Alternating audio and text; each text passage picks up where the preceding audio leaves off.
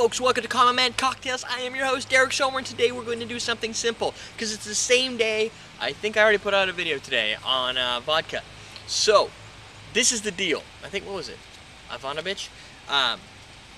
Curtis, known from the show, has called me just like an hour ago and said he has 2 Hendricks bags, the bar bags that we gave away a couple, like last month in the Hendricks competition, that I'm going to put a picture right here so you can see what the bar bag looks like, and I'll just talk over it for a second. So it comes with a bunch of Hendricks gear, all branded Hendricks. It's you know, your typical bar gear, quality bar gear with a Hendricks branding on it.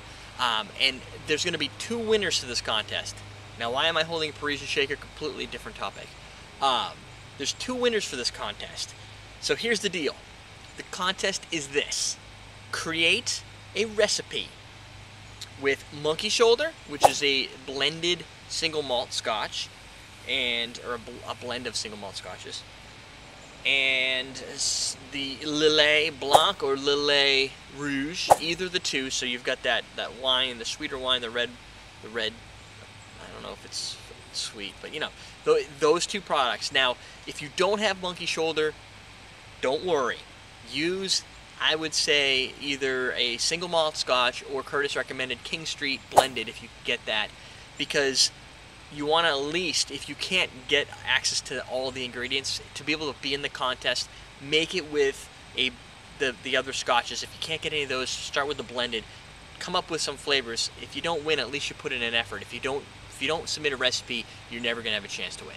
So what you're going to do is create a recipe, and it needs to be simple.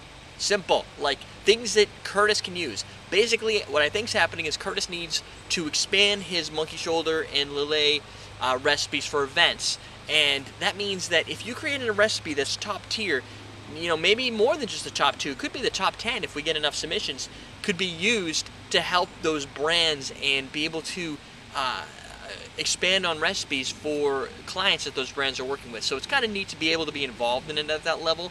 I'm sure there's some marketing involved, but he's basically giving us these 2 awesome products. I don't know how much the bar bags are worth, probably like $300, because the bag's nice too. And so he's basically going to do all the legwork. You submit the recipes to him. The email address is below. You see it right down here? Alright, so you're going to take that email address. It's Curtis email. You can also CC recipe@everydaydrinkers.com if you want us to have a copy of your recipe. And let's see, Blanco or Lillet Rouge. Simple recipe. Think like ginger beer, limes, alcohols that are easily accessible. If you're in Europe, focus on things that you think you can get in the U.S. Maybe you search for some U.S. online stores, Drink Up New York, see if the products are available in there that you want to use, or give us some idea of what products we could use. You know, it doesn't have to be just 3 ingredients. It doesn't have to be perfectly classic. You can use juices, but the goal is no crazy jumping through hoops, no sage-infused hibiscus syrups and jump through here and carve this off of a tree and take this fruit and turn it into a butterfly. Don't get all crazy. Make something that's realistic, that if you were to be the Lillet or the Monkey Shoulders reps and you wanted to walk into a customer to really highlight the brand, what would you think that they have access to? You don't want everybody to get crazy. You want them to be able to experience these things, because Curtis has to buy these ingredients and be able to prep them and use them. Otherwise, there's no point in doing this entire contest. So keep it simple. Plus, simple tend to win, if you've noticed. Let's see. So get the top 2 people, due date, drop dead, absolute due date that you cannot possibly, you will not be counted at all if you're submitting after September 2nd at midnight Eastern Time. That's GMT -5. If you're not good with time zones, then do it a couple days early. That way, a rounding error, you'll still be fine.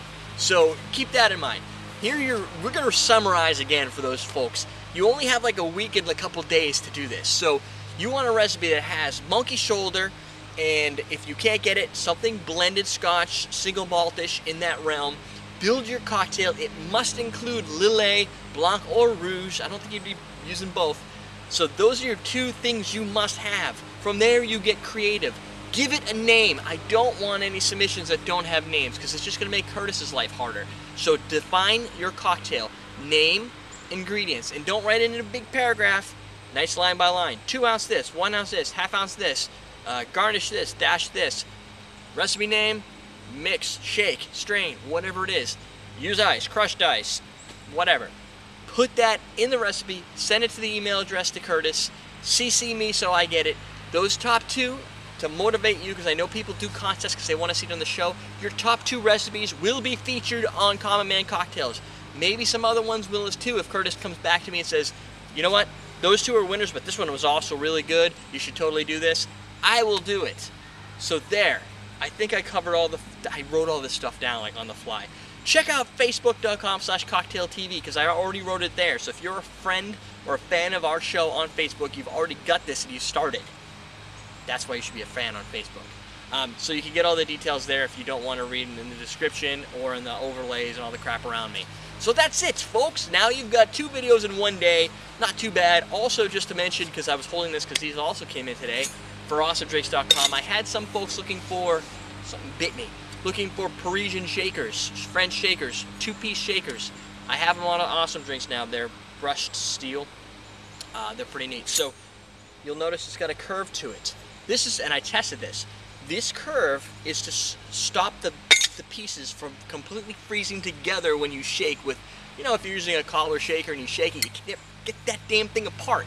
This one, because it has those bends, it keeps the metal away from each other, so as it expands and tightens, and it does get freaking cold, I tried it, you can do a little spin, shake, and it pops off, which you can't really get them off with a 3-piece unless you run it under hot water, or get one that has a rubber gasket around it too. That would work, like the capsule shakers that we sell.